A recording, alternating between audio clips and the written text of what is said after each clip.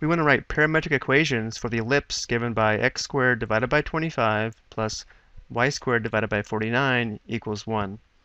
So while parametric equations are not unique, it'll be helpful if we recognize that this equation here resembles the Pythagorean identity given here below, sine squared theta plus cosine squared theta equals 1. And since 25 is equal to 5 squared and 49 is equal to 7 squared, it might also be helpful to write this equation in the form of x divided by 5 squared. Notice how this is still x squared divided by 25 plus y divided by 7 squared equals 1. Now comparing this to the identity below, we can let x divided by 5 equal sine theta and y divided by 7 equal cosine theta. Or if we wanted to, we can let x divided by 5 equal cosine theta and y divided by 7 equals sine theta. Either way, it would satisfy this equation, and because parametric equations are not unique, either method is fine.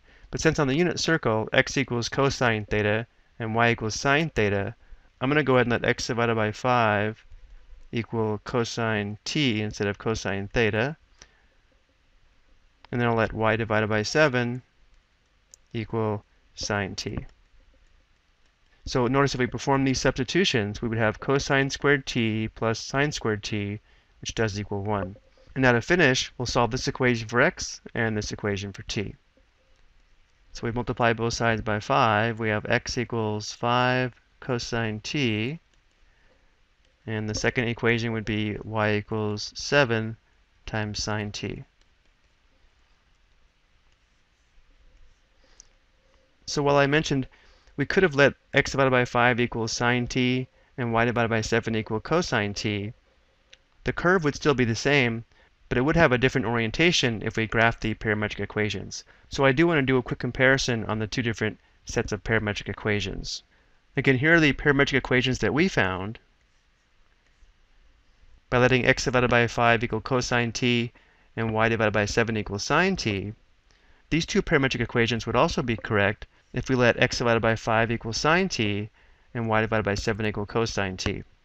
But as t increases, the ellipses would be traced using a different orientation. So for example, if we compare the values when t equals 0, well, when t is 0 using these two equations, x is 5 and y is 0, so we'd be at this point here.